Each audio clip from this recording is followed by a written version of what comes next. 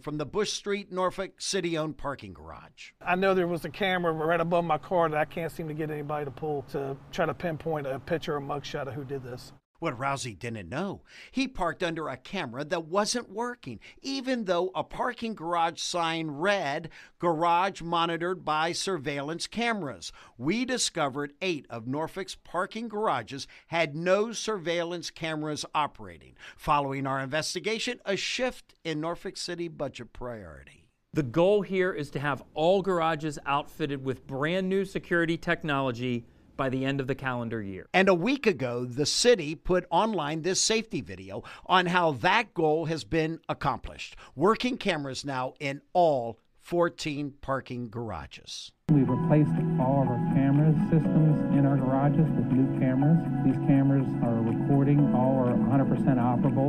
And every Friday, the cameras are checked. Norfolk Parking Director Ray Stoner. To watch the cameras, to look to make sure that all the cameras are functioning. If a camera isn't functioning, that's immediately given to our IT partners and their third-party contractor to determine why it's not monitoring.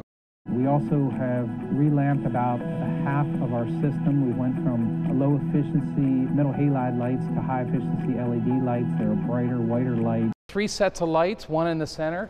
We get more candle power by just putting 2 rows in than having 3.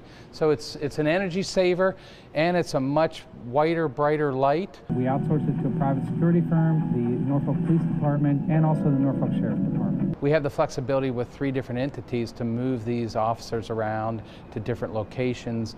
You know, no one really knows the schedule for them, and it provides for a safer product for our parking customers. The safety video is the brainchild of Norfolk's Director of Communications and Marketing, Chris Jones. We wanted to be able to visually illustrate that, to show that these changes have been made, that it's come, from the mayor and council to the city manager down to staff, to make sure that people had that extra comfort. Stoner acknowledges 10 on Your Side reporting something wasn't quite right was part of the solution. We listen to our citizens, we listen to our customers, we listen to the media, and we make adjustments when things aren't right.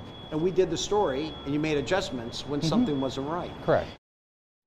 And the next course of action is to get Norfolk's next city budget to include LED lights in 5 remaining parking garages. So far, 7 have them. My hunch is, based on past performance by the city, the new budget will include those LED lights. In the newsroom, Andy Fox, 10 on Your Side.